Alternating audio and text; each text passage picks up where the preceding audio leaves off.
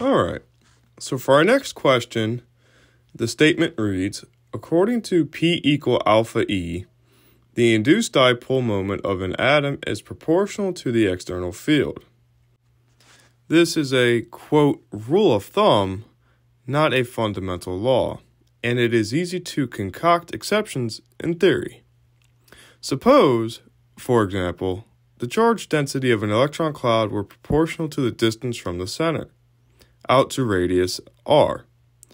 To what power of E would P be proportional in that case? Find the condition on ρ such that P equal alpha E will hold in the weak field limit.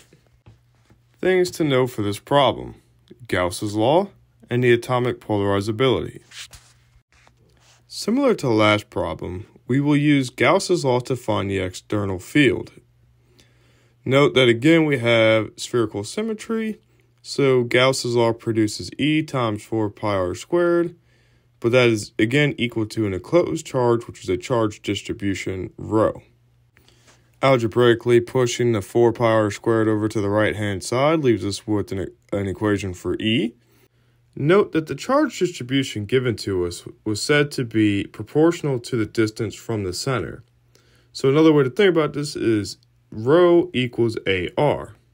Since we're integrating from 0 to r, we will just put a bar over it and integrate out. Note that the theta and phi integral again leave you with 2 pi and 2. A is just a constant, so you bring it outside the radial integral, and you're left with r cubed dr. You see that now we have a bunch of cancellations. 4 pi cancels in both numerator and denominator, and we're left with the results of the radial integration, which is r to the 4th over 4, evaluated from 0 to r. Simplifying this through leaves us with the electric field is equal to A times r squared over 4 epsilon naught. This internal field balances the external field E when the nucleus is, quote, off-center and amount D. So in the electric field, for R, we plug in D, which we see in the red. Then algebraically solve this for D, and we see that D is a square root of the electric field. This is important to note because then the induced dipole moment is P equal ED, where E is the electron. Substituting in D leaves us with E times the square root of 4 epsilon naught E over A. Breaking up that radical leaves us with 2E times the square root of epsilon naught over A times the square root of E.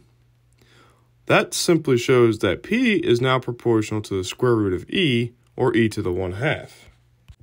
Thus, for P equal alpha E to hold in the weak field limit, E must be proportional to R, not R squared, for small r, which means that ρ must go to a non-zero constant at the origin. Note that ρ at 0 cannot equal 0, otherwise it will blow up.